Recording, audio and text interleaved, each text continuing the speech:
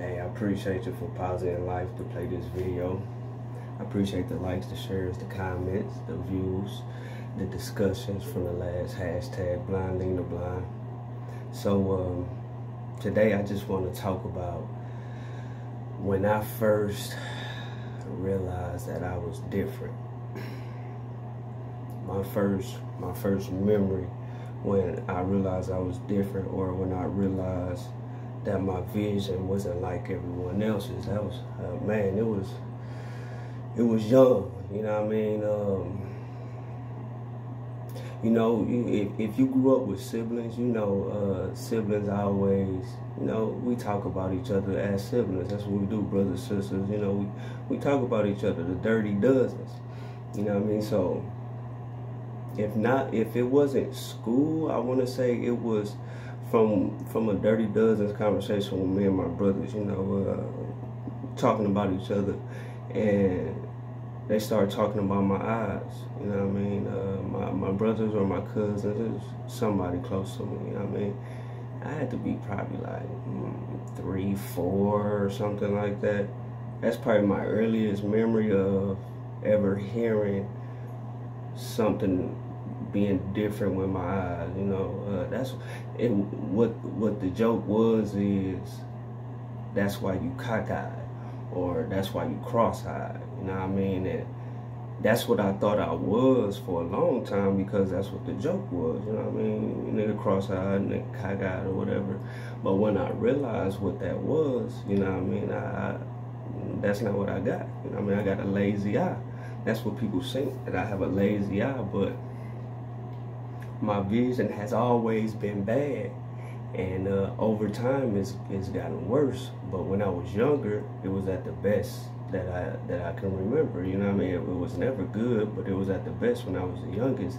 But I always had terrible night vision, so at night, you know what I mean, to see well, I could somewhat see at night when I was younger, but I would see off, you know, off of my peripheral. So I look up like this. If y'all can see my eyes, I look up like this, looking at the item. You know, the item would be like where the camera is.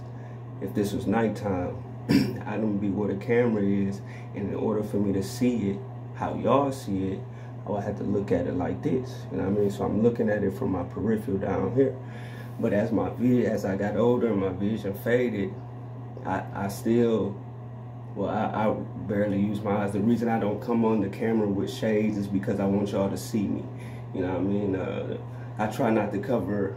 I'm trying to get into the behavior of not covering my eyes or not covering my face when I do hashtag Blind Leading the Blind videos, because for the sighted people, I do want them to see, you know, I do look like I have a vision disability if you pay attention to me, you know what I mean? Because people, you don't look blind, but if I didn't have a cane, or if I didn't have glasses on my face and a hat over my head, y'all would know something was wrong with my eyes. So yes, I am blind. And my other memory, my first public memory, like I say, because that was like in the house, you know, within the family. So my first public memory, when I figured out that I was different, had to be at school, because they had to give me different types of gadgets to see my schoolwork. No, that's not it. What made me realize that my vision was not like no one else, no matter how close I was to the board in the desk, I still couldn't see the chalkboard. Back in the day, if there is kids watching, back in the day we had chalkboards, you know what I mean? Actual chalkboards. Well, they have, I'm guessing y'all got whiteboards, or y'all got, I don't even know if students use chalkboards or whiteboards these days, but yeah. So from my seat, you know, y'all know from the space, from the first, they usually have classrooms and rows. From the first, I always had to be seated in the front row.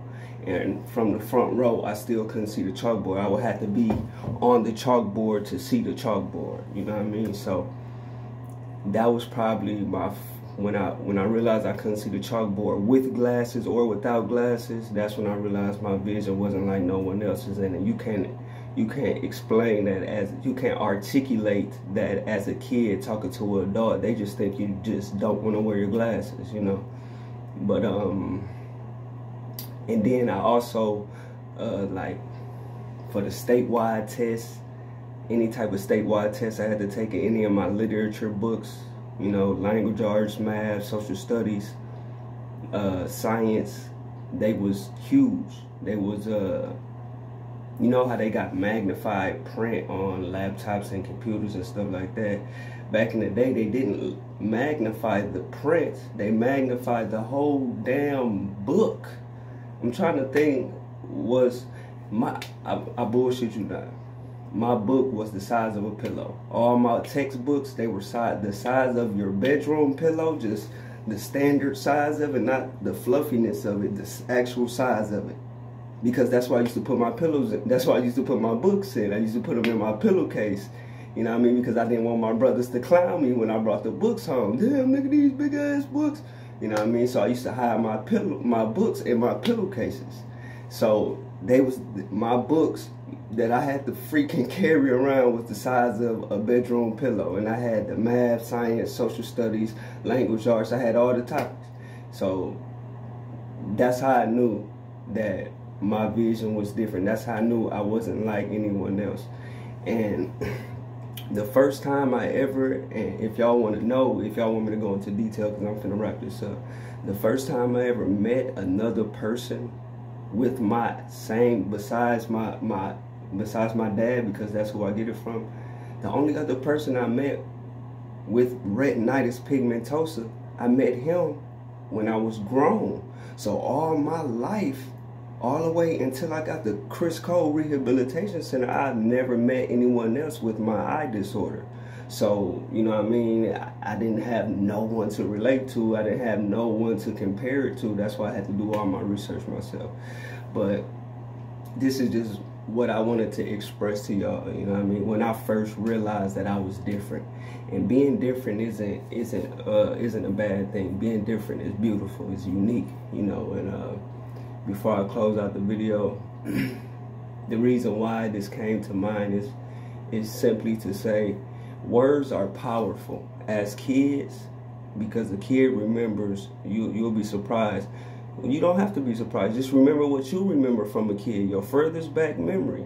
You know what I mean? You'll be surprised what you can remember and what memories are suppressed. You know what I mean? And they come out at the wrong time, but words are so powerful, so be careful, especially to kids, you know what I mean? And kids are very impressionable. So please, you know, y'all grown, people that's watching this, y'all grown, you know what I mean? I'm just another nigga talking to some people, you know what I mean? Y'all ain't gotta take my advice, but just please, you know what I mean, watch what you say around the kids, because little do you know, kids is listening and kids pay attention to when you think they're not paying attention. So just please watch what you say around kids, and just try not to be too traumatizing, you know what I mean? As a sibling, as a parental figure, as some type of figure in a kid's life with a disability, without a disability, you know what I mean? We try to be the best we can for the next generation. Please comment, please share. I appreciate you again for pausing life to play this video. Till next time, keep it positive, keep it forward, keep it safe.